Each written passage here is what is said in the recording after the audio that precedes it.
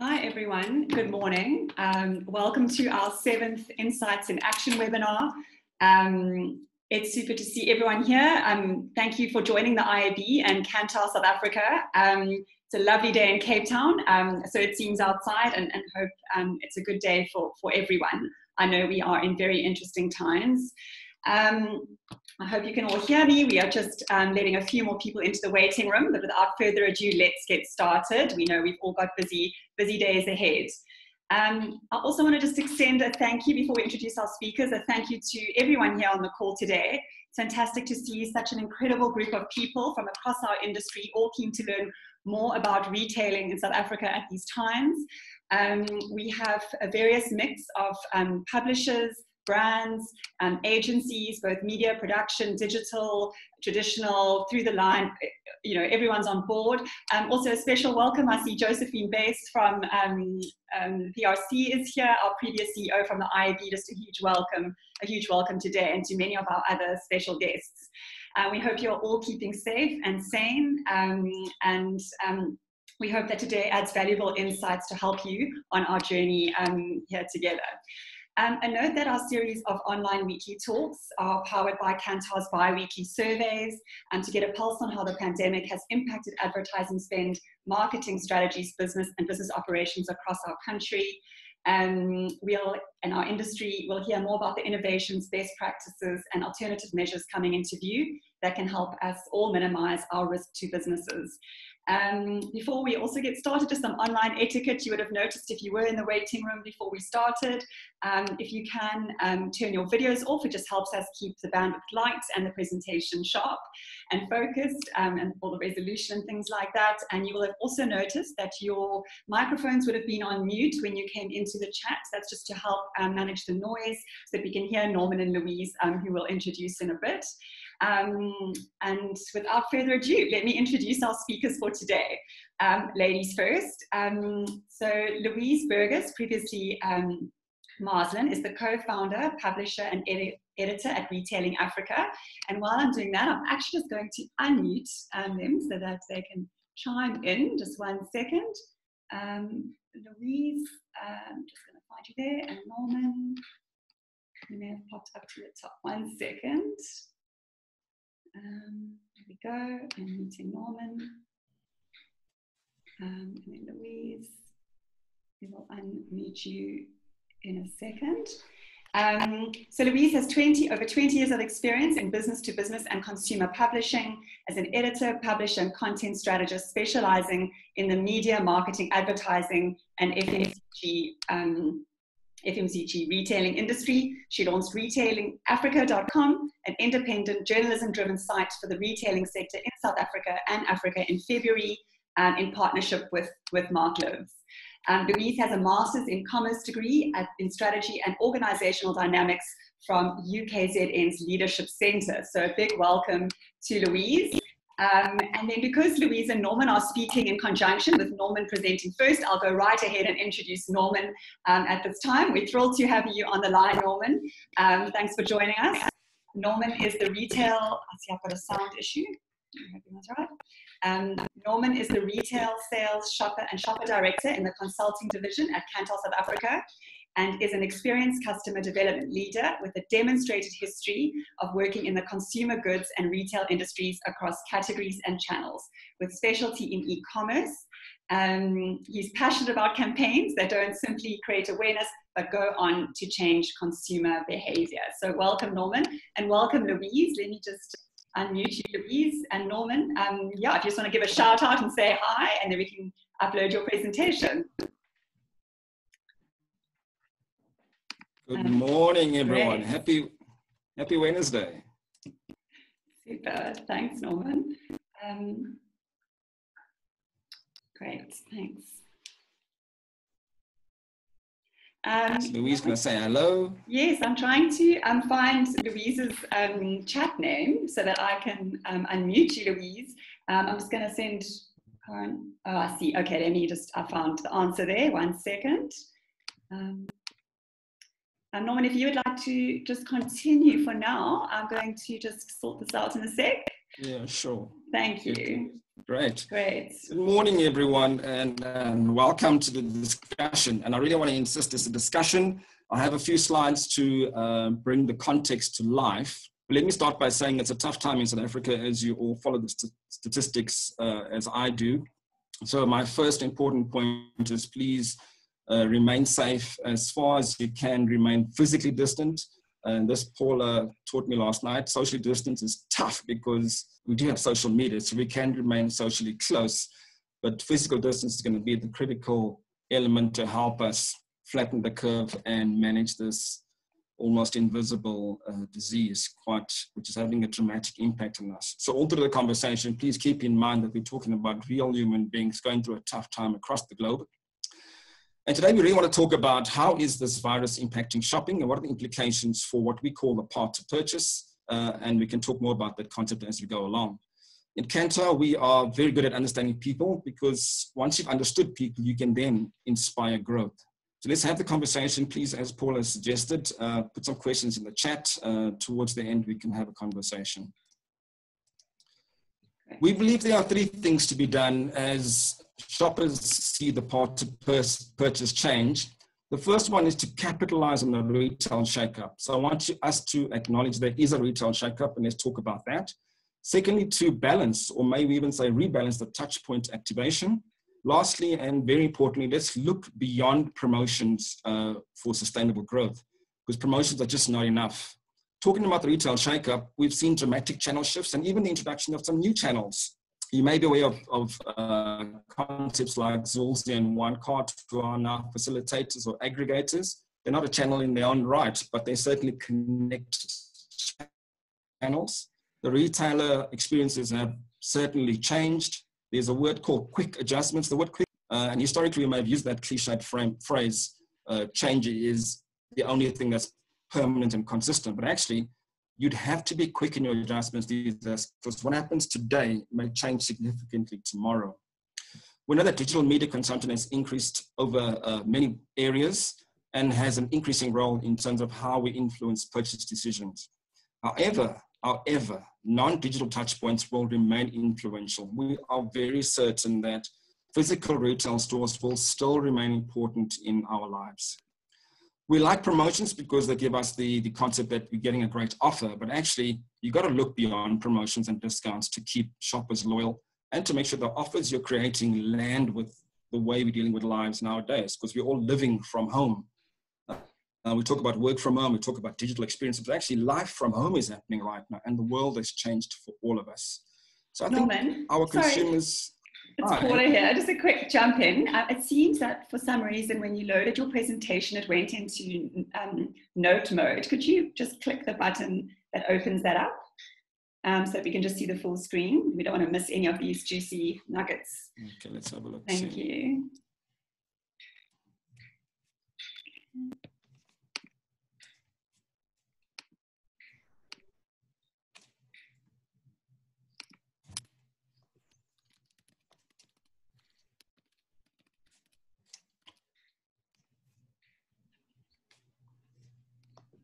Louise, while Norman's busy doing that, just is that better? There you are. Okay, great. And we've got Louise as well. If you can just reshare. Fantastic. We're just seeing your video.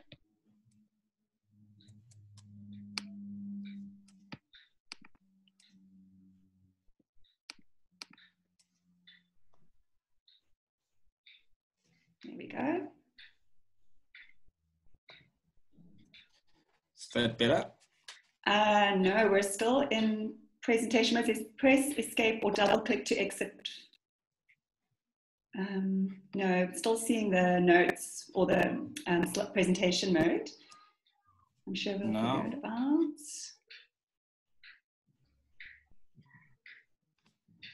No. Just trying to see, I can't click in terms of display settings. That's all good because lots of people are still joining on the waiting room. So hopefully we've had some advice here from Candace Goodman. If, oh, just lost my chat there. 1 second. Love it when the audience reaches out to help. Thank you. If Norman clicks on display settings and then swaps screens, I think might assist. Let's see. Otherwise, I can launch the PowerPoint from the side. Is that better? Let's see. Nothing yet.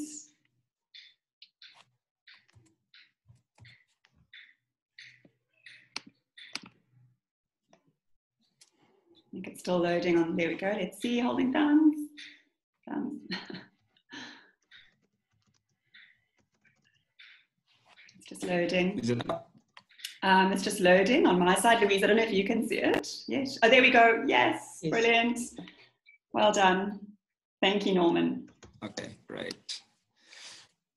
Good. So let's talk a bit about point number one, which is capitalizing on the retail shakeup.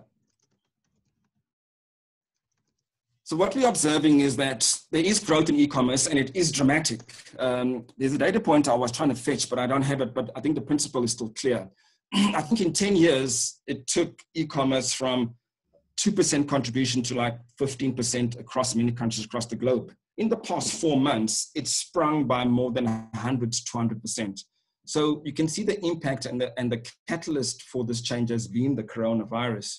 And what we're also observing, if you look at the left-hand bar chart, more categories are bought online for the first time. Not unsurprising, food ranks right up there, but equally over-the-counter medicines, cosmetics, personal care, and certainly clothing. What's also happened is in more markets, we see the growth in countries that I think you may not have thought about. Saudi Arabia and certainly South Africa ranks right up there. 50% of shoppers and consumers saying they are shopping for the first time in e-commerce, which is really powerful.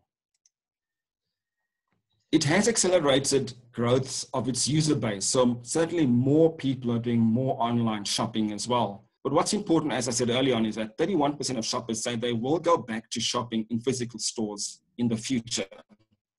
This is an important point to make because consumers are responding in the moment to challenges they are experiencing, but actually there's still a yearning for you. And it's not surprising that some of them say, I'm doing this only now because that's what is required. But actually in the future, I will go back to going to a fruit and veg shop or walking the floor to buy the shoe that I want because I want to try it on and I'm not enjoying the online experience. And then the rate of new shoppers buying new categories or buying products or services for the first time certainly differs by country and category. And that's important to note because we're certainly going to encourage you to continue observing what shoppers are doing. Because as we said, the behavior is changing consistently.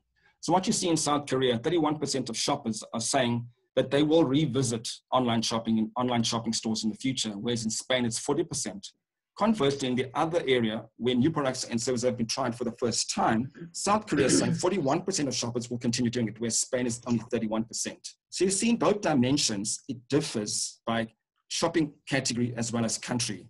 And we'll show you a bit more statistics now as to what it means for South Africa. There is a big challenge though, because online retailers and brands have the real opportunity, because in the opportunity is a challenge. How do you keep on doing what's required in the future? And certainly a question I will have for Louise later on, how much of this will stick? And particularly the experience is a challenge. If you look at the top graph, in China, 60% of shoppers are saying they find online a positive experience, whereas 29% of a huge amount of shoppers saying, I don't enjoy it, I find it challenging and difficult, and it's very likely they will fall off. Saudi Arabia, equally very high. But if you look at Japan and France, they're not having a great shopping positive experience, and certainly some of them are saying they'll probably go back to their normal lives. So again, re-emphasizing the point that the experience is important, and we'll talk about the experience a little bit now. But that is an important point for us in South Africa, as we have a very diverse set of population, shoppers, geographies, and even for some of us, it differs by region within South Africa. This is an important point. One positive experience does not a preference make. So yeah, if you look at the graph and if you look at the particular line that says performance versus preference gap, what we're looking for here is that you want the difference between performance, particularly in China where it's 103 versus preference of 90, the difference is only 13%. What that means is that where you're getting great performance in your shopping experience for e-commerce and your preference is a good score, it's very likely that your shopper will stay in that channel or category. Particularly for China, there's an online retailer called VIP, and you've seen that statistic. In Saudi Arabia, slightly different. Their performance is ranked at 105, whereas the preference is a bit low at 83, which means your score of 22 is higher than China, which means that more shoppers in that experience are not having the same preference score. So whilst they're enjoying the performance, it's not their preference. At worst, it's France, where performance is very high, but preference is low, which means your shoppers are going to drop out if you don't increase the level of experience. There's quite a different way of viewing online shopping. Because in Africa, I know that for us, we have varying experiences. I know for myself, quite a few new apps have been introduced. What you're finding is half the stock is arriving, or it's arriving at a different time than was promised, or the app is unstable, or the shopping basket that was promised is not online or difficult to find, or the search function doesn't work. So whilst the performance is also low, your preference scores will also dip, which means it's very likely that people who are having that type of experience will not come back to online very easily. So what you're seeing as markets reopen and offline channels adapt, because they are adapting and including the omni-channel experience, they are certainly better meeting the needs of a post-COVID shopper. Apple's got a good example, and many of you would have been to Apple dedicated shops where they now are certainly creating some physical distancing. And then brands like Kohl's, Best Buy, and the like are using curbside pickup service. I know for me, I've shopped down the road at Pick n Pay on Nickel, and they have dedicated bays right at the entrance for you to pick up after you've placed your order online, if you would like that, versus a delivery. Online for clothing is more interesting in the sense that before you even go to the shop, you're powerful. This is one of my favorite slides, and Amazon, some of you have observed, are doing very well in this time. And the way Jeff described it is certainly something I hold dear to me.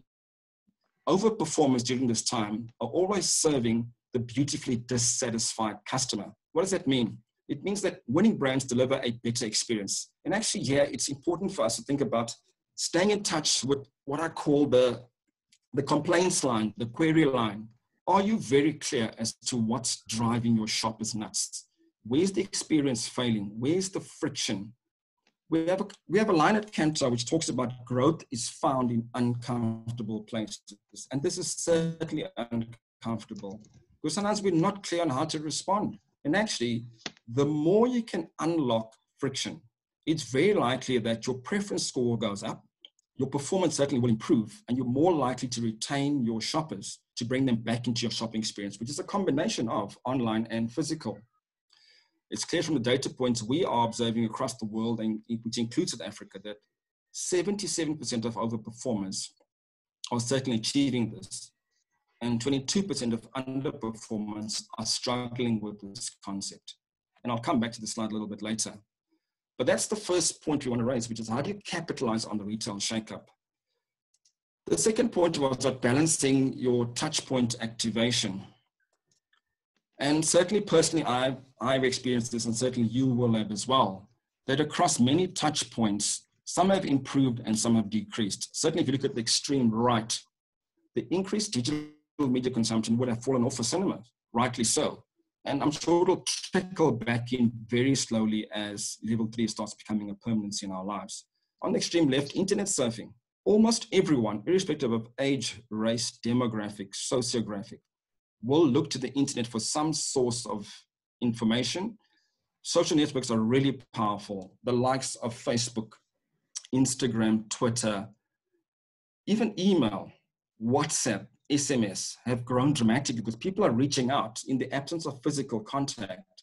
your next best option is another network. And so the list goes on, but certainly all the blue bars indicate through all the ways we've studied is that digital media consumption along all these platforms have certainly increased, whilst radio, newspaper, magazines have decreased to the point where some of these channels have even disappeared. The point we're raising in this graph is certainly just that over time, as wave one has started at the beginning of the year and we had wave four quite recently, the digital touch points have certainly increased, but what's important here, they are playing a big role in the physical influence of how people live. So that's important to note. It's not one or the other. It's what we would call shoppers living in a blended world. And a reference we could make is what we would call an omni shopper. In many categories, digital touchpoints were already playing a key role influencing purchase decisions across e-commerce and physical retail.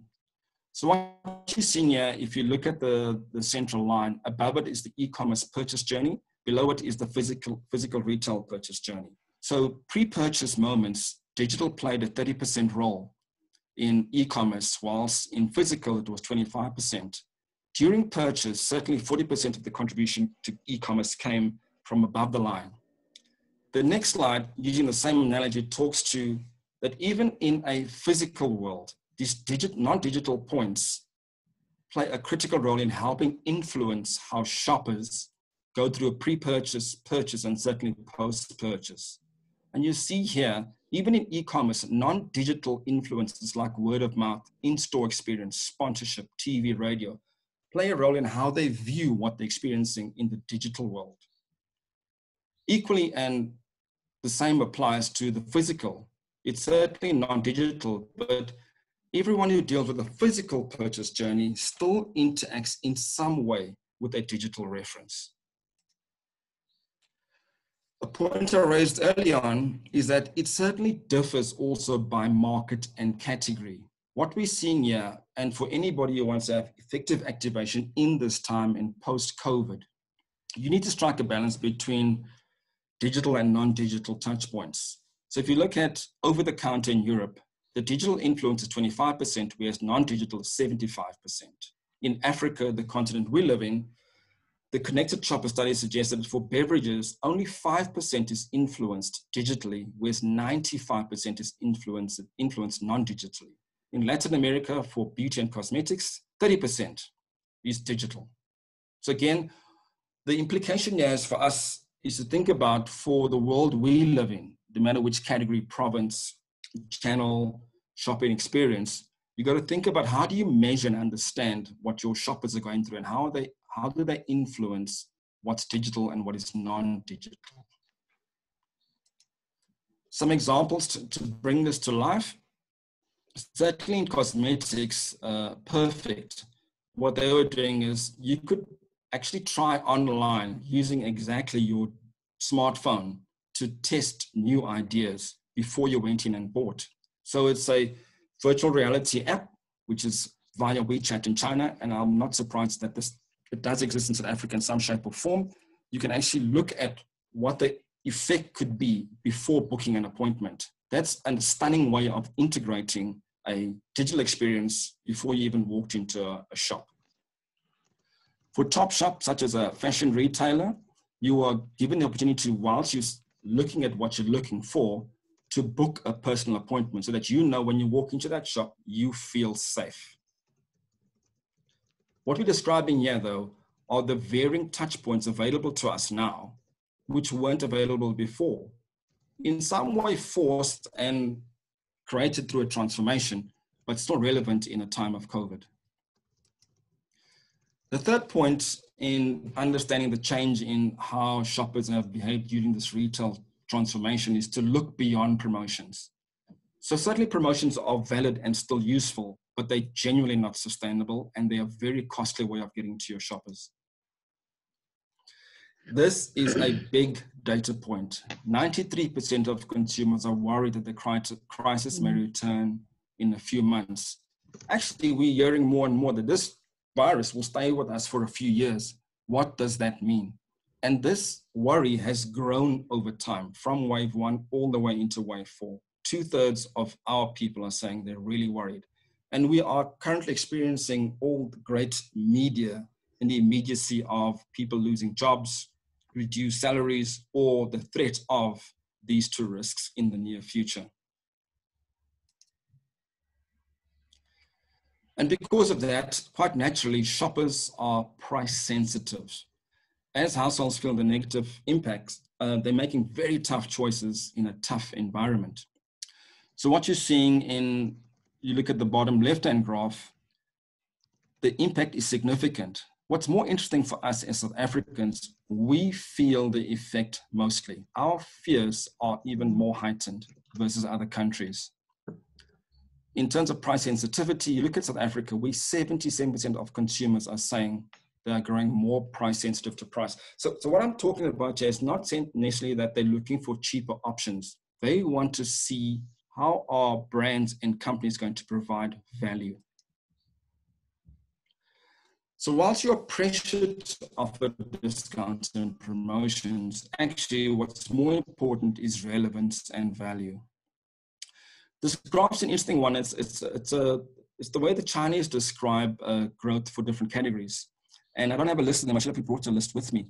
So we have high growth categories. Actually, your reliance on promotions should be less. If your category has limited impact, for instance, like bread or milk, you may not need to do lots of promotions.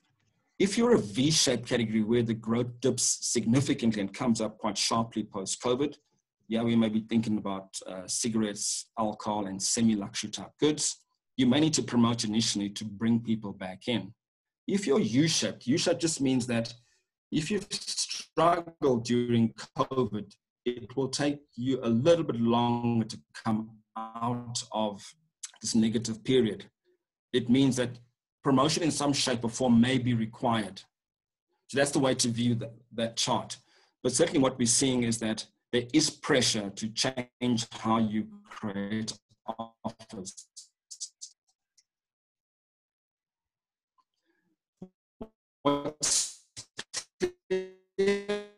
Norman, I'm not sure if it's happening for Norman. You cannot over-rely on promotions as these things tend to erode. Hi. Hi, sorry, Norman. I'm not sure if it's just, great. Sorry to interrupt you. I'm not sure if it's just me, but every now and then you just tweak out of audio. And I think it's if you're moving forward. So it seems to work better when you're sort of centered and then you don't get any disruption in your voice. Maybe we can try that. Sorry to interrupt you. Just want to make sure everyone gets the insights. I'll try that. No problem at all. Great, there we go. Perfect. Great. So the point we're making is that brands cannot over-rely on promotions because they definitely erode value. And certainly, as I described, they're expensive for everyone. I mean, they're expensive for retailers and brands equally. And it sometimes doesn't create genuine value for shoppers because they're not clear on what the price should be. And here are some suggestions to brands or companies in terms of how you can describe value. So certainly we think about how could you be helpful in everyday life? How do you inform them in terms of their efforts to face the situation in a mature, responsible way? How can we use a reassuring tone and really sound authentic when we talk to them, which plays into price because price is an important part of the value equation. How do you communicate brand values? And I'll give you an example just now. How do you offer a positive perspective on life? And certainly if you look at the statistics, South Africa ranks right up there. More than 80% of South Africans saying to us, please help us. Give us a great price, yes, but certainly help us cope in these tough times. Some examples we're seeing where brands are certainly doing this really well. If you look also at the till points, are saying, please remind your shoppers to keep a safe social distance whilst brands to go beyond what they stand, helping your shoppers. And this is a powerful one. In the queue, there's nothing more comforting than seeing this visual that gives you what we call a signal of safety. So you have the product playing an inclusive role in how we keep shoppers safe. The middle example is a cosmetic business, which is saying, as we know, you can't afford the whole item, yeah, some bite-sized eyeshadows you can try, and you can then mix and match the basket, which is really powerful because they understand consumers are under pressure. And whilst they're not going to reduce the price significantly, what they have done is reduce the size. So it's another way of playing with price without discounting deeply. The example about Yebo Fresh, I'm sure Louise will talk about a lot more later, so I won't spend too much time on it. But certainly it's this concept of convenience and really delivering essential items to a community under significant pressure. The word local is interesting because often people assume that it's just about locally produced, but actually it's the communication. So consumers want to know that local means near me, near my house, close to me. The origin is somewhere around me. And increasingly people will favor local because they feel safer knowing it's produced locally, or the services are delivered locally. It's not to the exclusion of imported products, because imported products do impact our economy and certainly includes the labor force of South Africa. So you can help with that. You can pay more attention to the origin of products. Consumers do say they favor buying goods and services produced in their own country, but it does not exclude imported goods. So sometimes people can misunderstand the statistic. Here are some examples. So Guinness is a good example. It's on-pack messaging. Because if you wanted Guinness, you could get it, but you can be clear that at some point, a local component was included, sourcing element happening in South Africa. Hula Box is an interesting one, offering shoppers the opportunity to buy their online grocery basket via local community stores, which is interesting. So irrespective of what the source was, the local community was able to access the basket. So the concept of local is critical in how we deliver messages to shoppers, making them feel safe, sending signals of safety, and including their thinking and making them really understand that we feel for them during this tough time. So before I summarize, I'm bringing the slide right back in again. You have to deliver a better experience in this time. You need to understand these beautifully dissatisfied customers who are struggling to live with the virus, wanting a lot more and expecting brands and companies to provide some sense of security as they go through life now and post-COVID. Whilst we're clear not everything will stick, we believe enough will stick for you to provoke the changes required in your organizations. So here's some of the implications. If you want to capitalize on retail shakeup, you certainly need to adapt your channel strategy. You need to optimize your shopping experiences, which means that these will ever evolve as consumers and shoppers respond. In terms of balancing touch points, you need to have synergistic effects between digital and non-digital. Your omni shopper is operating an omni-channel mindset now. So you need to understand it deeply so you can respond appropriately across all the touch points they have. Looking beyond promotions is all about brand value in the context of a crisis. So what messages are you putting out there? How are you helping people cope at this time is probably a lot more important than the deepest possible discount and a promotion. That's my summary. And this is the slide talking about the future. How do we influence shopper decisions in moments that matter? Isn't this a wonderful picture of how we'd love the future to arrive? So as I hand over to Louise, I would like to ask a question. Louise, what kind of innovations are you seeing that are helping shoppers in South Africa? Sorry, Louise, it's just unmuting. We seem to have some technical glitches today. Just 1 second. There we go. Am I unmuted? Yes. Oh, thank you so much. Great, Norman, half your question disappeared. Were you asking about what some of the innovations are that we're observing in the market at this time? Yes, in the context of the crisis we're dealing with and the innovation required to help people live through this time, what are you seeing?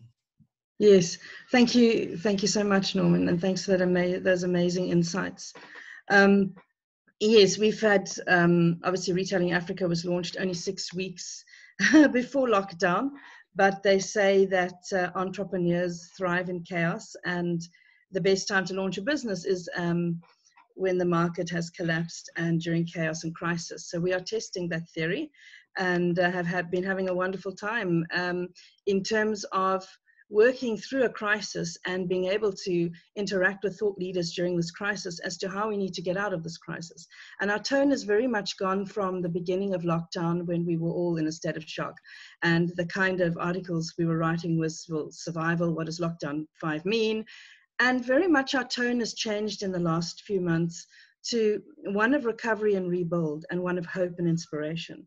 And I think it's being driven by thought leaders such as Kantar and yourselves, IAB, webinars such as this, as well as brands themselves, who, in the absence of celebrity culture and influencers who have gone dark during a time like this, brands are key influencers during a time like this. So brands that are really doing well are those that are reassuring consumers, being there for them, even if you can't sell. When I interviewed the Castle Light brand director recently, they were putting out inspirational billboards because they'd bought the space. And when people started being able to go back to work at the beginning of lockdown 3, they, before alcohol sales were allowed, just before, they were putting up inspirational billboards. They had the space, you know, reassuring consumers. And those are the brands I think that have won. Specifics, I think, innovation we've profiled and had a look at were those that pivoted practically overnight. You mentioned Yebo Fresh. They went from being a delivery system into Izamo Yetu in Hout Bay, informal settlement.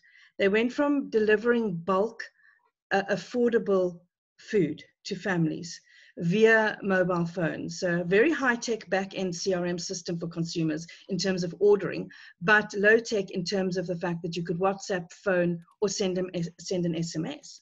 And delivery systems, anything from a bicycle to a bakkie to a truck, direct to consumers' doorsteps in informal areas. And their business overnight grew by 5,000%. They went from 5 people to 50, serving informal areas all over Cape Town and as in the Cape Town metropole, and as far as the Northern Cape.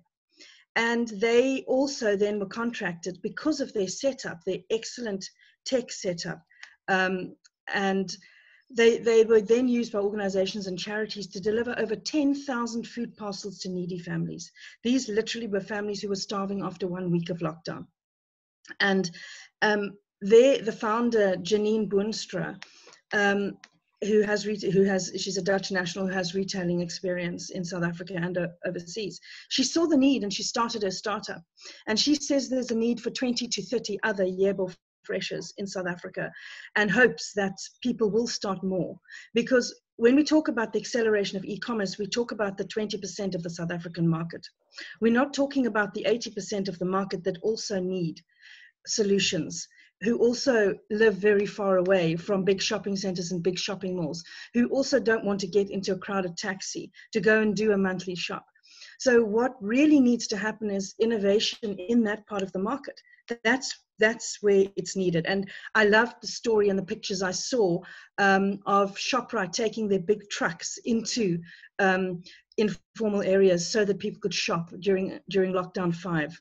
So they wouldn't have to make a grocery shop. So that we need more of that innovation. We need more of using the Uber drivers who had no work for a while and may still not have work, who have cars, to deliver groceries. We need more to invest in WhatsApp and other informal ordering systems, so that we can cater to more of the market than those of us who are privileged enough to have a computer and uncapped data at home.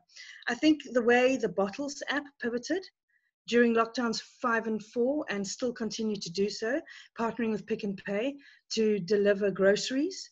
I was so impressed with their structure, and same day delivery of grocery essentials when we didn't want to go to the shops. And I will certainly, that's one app I'll certainly continue using. I think Spa did amazingly well on a local level, because that's what what the spa ethos is. You're a community store. And there were stories about a local spa that cleared shelf space for local suppliers, even the mom and pop baking goods to give them space to sell in local communities. I think it was in Plet. And then there was another story of a spa in Joburg that cleared out its stationery when stationery was allowed to be sold again. They took out their stationery on shelf and to aid the small stationery shop in the mall. And I think innovations like that and brands and retailers that really come to the party for their communities, because our world shrunk. Our world shrunk to our suburb, to our street for a very long time. And it became about keeping our community safe. And it became about brands that made us feel safe and retailers that had the right PPE equipment for their staff. And we heard the bad stories, but I think there were more good stories, and we all pivoted extremely quickly. There's a new innovation that the V&A are now trialing as well at the waterfront. They've partnered with Pango, and they have a shipping container painted bright yellow in the middle of a bright yellow spot in the parking lot. They are trialing click and collect across major brands, everything from high-end retailers, international brands, clothing brands, luxury goods, as well as groceries. So this is for office workers who won't be home now for deliveries. So you can order, set your time, drive through the V&A waterfront parking lot, pick up your goods on your way home. So that's another innovation. And then 6.50 pivoted very quickly. It's a site that has digital currency and digital vouchers. They were going to roll out over Africa. Then, of course, lockdown and Corona happened, and they pivoted extremely quickly and linked with the ShopRite group, which was a major coup for them. And they are launching this. We're busy with we've done the interviews and we're busy with the story. They will be basically setting up a digital currency and digital vouchers. So you'll be able to register and you'll be able to send digital currency via SMS or WhatsApp or any other mobile link, even USSD. You'll be able to send this to people in need, your employees. They helped extensively with wage bills by making through the digital currency system, in enabling weekly wages to be paid under hard lockdown. So there's so much opportunity during a time like this. And I think you really see the innovation and the entrepreneurs come through. I remember once doing an Africa supplement, and somebody said, entrepreneurs in Africa can do business on the sniff of an oil rag. We are entrepreneurial, and it's because we find a need and then build a business to meet that need. And I think more altruistic. It's the Ubuntu principle. Profit comes second, need comes first. And if I can say anything to any brand and retailer out there, we've seen what's happened internationally. We've seen what's local. We will be buying local brands. That's the shopper behavior that will stick. Buying local, supporting our community, supporting South African brands. You've seen the stats. They are so high. South Africans are so pessimistic about the economy. They are so pessimistic about the economic recovery because we've been through 10 years, a decade of poor political leadership and a decade of economic decline. So yes, we're hardest hit. However, the opportunity for recovery is also very high if we do invest in local brands and if we invest in our communities. And I think that's what will stick, is this, hopefully, this more community-minded ethos, supporting our community, supporting community retailers, supporting brands, supporting locally manufactured goods, locally sourced goods. I hope so. Louise, if I can add, I just think it's incredible to hear, on the spectrum of innovation. I mean, often one thinks, if you have to innovate, that it has to be this very expensive prototype that maybe works, maybe doesn't work, and that can be the case. But some of the examples you mentioned, probably, yes, there may have been an interim loss of funding, let's say, for example, where they cleared the shelves and brought in one of the smaller shops, the stationery. But, that was a very smart idea. It helped local commerce, it helped the community, but didn't take a lot of tech or build, or I'm sure there's a lot of effort, I'm sure it had many sleepless nights, but it's just wonderful to hear the spectrum, and that some of these innovations are accessible to everyone, no matter where on the spectrum you choose to activate, and just wonderful to hear what the brands are doing. And an interesting note on maybe celebrities and other sort of brands that we call brands these days, and who's kind of coming to the party. So very interesting, thank you. I want to just ask another question, if you don't mind, while we're talking about those innovations. I think our industry, you know, certainly, and you know, our industry of advertising, communication, marketing, creativity, you know, we've been known to lead the way in some aspects in terms of entrepreneurship and innovation. Do you see any of these, let's say, software protocols or brand innovations being applicable to outside the retail or outside the advertising or product or marketing or brand sphere? So for example, you know, schooling, you can just see all these sort of software and sort of these innovations that are helping from a marketing point of view or retail. Just sounds like there's a really interesting model there for partnership outside of our industry where we can assist, and I think there's quite a bit of that in place, perhaps you know more than I do. But yeah, it seems that the hard work being done here with brands is very applicable to other industry, and that we can be of great help. Everyone that I've spoken to has not just looked at rolling it out in the retail sector. That's where the need was immediately, essential goods. A lot of the entrepreneurs and startups and innovators we are talking to are looking at the rest of Africa too, because this is our continent and there are similarities and there is a similar need. I absolutely agree with you about education. I am a parent. I am not a teacher. I hate homeschooling. My child hates me teaching her. It has been extremely difficult. I found an amazing educational free portal, and I've been using great videos to teach my grade 2, who's not going back to school because she has asthma. So I have another 3 months of this. So any brand that can give me an easy way to make schooling easier, I think I'll buy them forever. I might even get shares. But I've seen a lack of that. I think in education, I wish more data service providers had come to the party and offered free data, because when fees must fall, close some of our educational institutions. Friends of mine who are lecturers got together, offices offered office space for students who didn't have data, free laptops were given, free data was shared, all that happened. But we're in this terrible conundrum. We cannot gather, we cannot share our resources. I can't homeschool 5 kids in my lounge because I have uncapped data and a computer and an iPad and whatnot. So during this time, I wish there had been more solutions, I think, for children.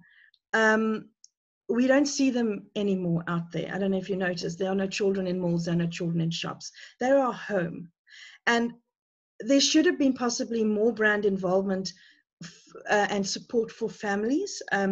I don't have the solution, but when it comes to education, I feel more could have been done. I didn't see brand support on this free educational platform where educators and digital people came together to use real teachers to record real videos for every single grade for the entire CAPS curriculum for 3 months. It has been a lifesaver for me in particular, because you have a live teacher. You can't interact, but you have a live video. So that kind of thing, there should have been brands putting their money behind that, I think. No hard sell. This is about support and empathy at this time. So we know that the hard sell's not there, but I think brands and that support families at this time, that support mental health, that support health and safety, that are reassuring. If you can't sell and you know no one's going to buy your luxury product right now, but you still have brand spend, you still have billboards booked, you have ad spend, use it to reassure and remind us of what makes us unique as South Africans and what we are missing and what we will get back to. I wanted to ask Norman that question, whether there is, in all their research and looking internationally, even though we don't know how long COVID-19 will be with us, are there timelines as to when we can return to normal? Because we want to focus on that. We want to have hope. Think about children kept home without friends for 6-7 months. That's what I'm grappling with. What will be the impact on them? How do you give a child hope when the entire world has been restricted to a room or a house and they haven't been able to play with their friends for months and months? You know, what hope can we give? What can brands do? Norman, are there any international examples we can draw on? I think we need to unmute Norman.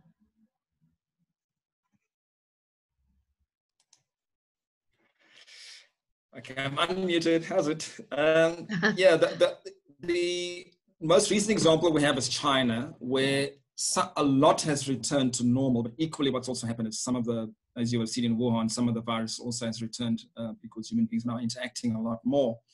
What's clear for us, if I remind you, one of the slides I showed you, one of the spectrums you got to think about is that depending on the category.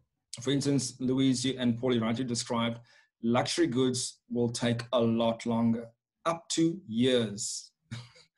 And that's the harsh reality.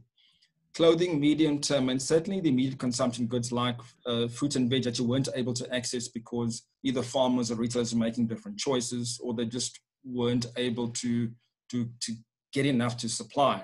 So it varies by category. And the important point you raised down is about signals of safety. The best thing brands can do is position signals of safety together with their brand purpose. When you combine those two forces, they become powerful to encourage shoppers to shop, whether it be online or in physical stores, doesn't matter, or to engage more with products. So a lot of it lies actually in the hands of brands and companies to do that. The example I think I saw in South Africa was quite powerful was Lifebuoy, where they said to consumers, the best thing you can do is wash your hands. Not just with Lifebuoy soap, with any soap, which to me was a powerful category proposition, which did not enforce or reinforce their own debt for society at large. And then because we actually largely not in control, but we get high influence on what normal. Some of it will be new. How much is dependent on how we then activate our activities and help consumers get back into normalities. Absolutely. I think we see, oh, sorry, Louise, go for it. We've got... No, I was just going to say thank you. I think it's reassuring, and we mustn't forget the sectors that are in need. Education is massive. Fear amongst families is massive. And that somehow needs to be addressed and reassured, because if you're a parent, you're reading everything there is right now about going back to school. You're being inundated with pamphlets about safety. Your kids are having to sit in hula hoops. It's not so much that we are afraid of them getting the virus, we're more afraid of the impact on their mental health of not being able to play together, for example. So, you know, there is opportunity. Are there play learning platforms? I heard interesting stories about how company Zoom meetings that became tiresome and staff were getting Zoom fatigue and not wanting to participate, and those locked down alone were getting really bored and depressed, and they started setting company Zoom meetings in the online gaming world. So you could be sitting around a campfire, you had to fight over T-Rex to make it into the meeting, and, you know, interactive fun things like that. And I think schools, particularly most of our schools, are under-resourced. Government usually only pays 25% of a government school's costs. You know, is there support that brands can give to half the school kids aren't going back because of comorbidities, or they will get COVID and they'll have to stay home? How can brands right now jump in to help families and schools navigate the online reality of the kids in the classroom and those who are going to be home, going some days, at home some days, staying home for weeks if they think they're sick, or if there's an outbreak and the school's closed again?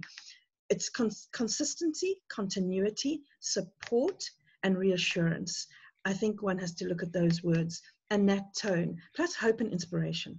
We can't just live in this twilight dystopian world of fear, which we see every single time. My daughter doesn't want to go to the shops, apart from the fact that her eyes burn from the disinfectant being sprayed everywhere. It's not normal enough, and it's not real. And she doesn't want to have to see people wearing masks. So, you know, it's fears like that, and this is going to be with us a long time. So how do we make it fun for kids? You know, they're being inundated with coronavirus advertising on the kids' channels. They're getting a bit tired of it. I know it's an educational, but feedback from my 8-year-old doesn't want to be reminded of the virus every 5 minutes between Peppa Pig and Pokemon and whatever else they're watching. So we need to start thinking ahead and dealing with the mental health implications of families being locked down after 3 months in less than ideal conditions for so many, going to school in very very restrictive conditions. So what does that do to us? How can brands fill that gap? How can they help? What are they? We're going to be online for a while. We're going to be using our mobile phones for a long, long time to interact with many of these things and services. How can brands plug in there? I think a lot more should have been done to give free data to communities in need.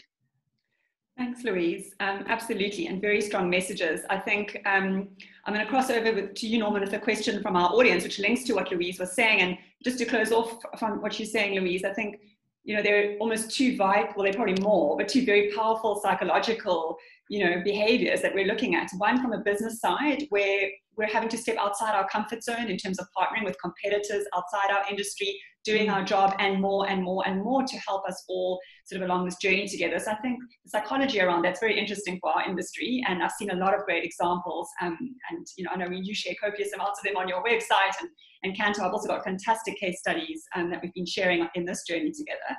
And then the other one is exactly as you mentioned, fear, and trying to work out how we engage going forward and for the long term. I think, as we've mentioned earlier, this isn't just, you know, a short-term piece to manage. And just speaking of the long term, Norman, the question here to you was from Satanga, what kind of experience should e-commerce platforms offer to reduce the outflow of consumers post-COVID? And maybe the hook in that question is post-COVID, and maybe there is no actual post-COVID, but you know, in terms of you've managed to capture an audience, a new audience, they're loyal, they're grateful, you know, maybe something like the examples that Louise shared earlier, they're grateful, and you want to keep them on. Is there any particular insight that you have sort of to keep them with you? It's quite a big question. There's probably a few. So the big principle's got to be relevant. So how do you stay relevant during and post-COVID in a digital framework? So the first thing, to understand why are consumers buying into your e-commerce site, no matter what you're offering. And then you got to like list a couple of points on what's relevant, what's keeping them in, and then anticipate the risk. So the risk with things like the 60-minute promise from Checkers is a good example. How do you keep people buying post-COVID? Well, make sure that experience is really powerful, and over time build on that experience. So the first thing is deliver the fundamentals really well. If you promise 60 minutes and you promise 5,000 items, that's what you must do. Any compromise there, you're likely to see fall off. Then once you've nailed that, literally nailed it, got it packaged really well, and the systems are well oiled, you got to think about what then adds value, because there's three ways to grow any business, right? It's the absolute penetration, number of shoppers you can keep in your business. Secondly, how do you manage frequency? And frequency is really about what brings them back to buy things they're looking for. Thirdly, it's what we call the weight of purchase, the number of items in the basket. If you know someone's got dog food and you know that the dog was 1 kilo, now it's 2 kilos, are you going to think about offering 2 kilo later on because you know the dog has grown? If it's dog food, what else do you add to the category? What are the associated items? If someone's bought shoes, quite honestly and simplistically, they're going to need socks. If they bought bread, it's bread and milk. And those are the three ways we think most businesses should apply the model to grow. It's number of shoppers, frequency of the shopping trips, and certainly how do you improve the basket? And that comes from, then again, what I talk about, really understanding your dissatisfied customers. What's driving them nuts? What are the things that are missing in the shopping program or along the path to purchase that you can satisfy better than your competitors or be more anticipative of the change? Great. Thank you, Norman. That I wasn't expecting such a brilliant, concise, it's such a big question. So thank you. I think that's something that people can really take away and build on. And, you know, I think it is so important to get it right first and make sure that you can deliver on that initial promise. And then how do you expand and continue to reduce friction? And I think, you know, there's so many online tools that are available so that we can listen to our customers for free. We can really keep in contact and understand those friction points and address them, you know, head on and hopefully improve our business as we do so. I've got another question here, and perhaps to both of you, and perhaps it's a discussion all into itself. And I know at the IAB, we're also working on, you know, the new puppy code that's come in with the new date, certainly for next year, and how children, and privacy for children. And this question is related to data on the power of children in online retail decisions, and even online purchasing. And, and similar to the data that's been available for on store, is there any information about children's capacity to influence online buying? I mean, I could probably speak to that, as I admit my daughter's gaming habits, but me too. Is there any information on children in online retail decisions? Or perhaps we can cover that as a separate subject. Louise. Louise, have you seen anything? Paula, I think you need an entire hour on Generation Absolutely. Z and the impact they're going to have. I do work for an NGO, a youth NGO, and I was in a webinar a couple of weeks ago with young Generation Z, and they just want to be listened to. They want to be part of the conversation. They want to influence national policy. They are angry that they are not listened to by government policymakers, because they've been at the forefront of assisting during this pandemic in amazing initiatives like translating the official language used to explain how social distancing and physical distancing and the other health regulations around COVID-19 in the vernacular, by setting up one young person set up Facebook online radio station to get information out to his community about the dangers of COVID. They have been working as community workers. They have been delivering medicines. The youth have been at the forefront in our communities, particularly our informal communities and townships, in helping communities understand and getting essential services and delivering food parcels and being there. They're young, they are keen, they are much savvier than we were at that age. This is a generation that really at the age of 20 think like 30-year-olds from our generations. And they need to be involved at every single level. And any brand that does not have Generation Z on their youth panel, or is not looking at how they are going to influence buying habits, how they are going to come out of COVID-19 after having to realign their dreams of studying or getting a job or having a country with a functioning economy, how they're going to come out of this is going to be studied. And this is going to be the generation that will change the world, because they are the ones who have to now fix this.